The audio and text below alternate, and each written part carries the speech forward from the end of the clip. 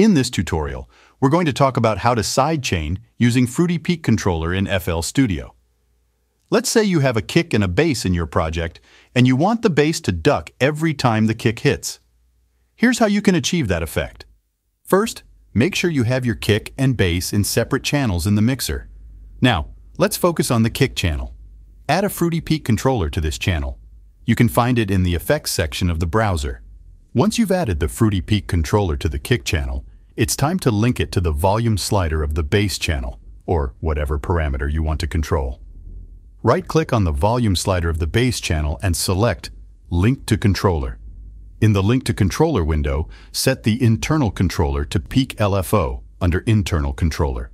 Next, click on the Mapping Formula drop-down menu and select Inverted. This ensures that the bass volume decreases every time the kick hits. Now, every time the kick hits, the Fruity Peak controller will automatically lower the volume of the bass, creating that classic sidechain effect.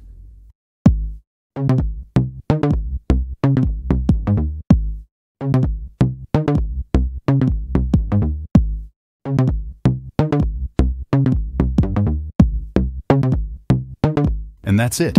That's how you can use Fruity Peak Controller for sidechaining in FL Studio. It's a powerful tool for getting your mix sounding clean and professional.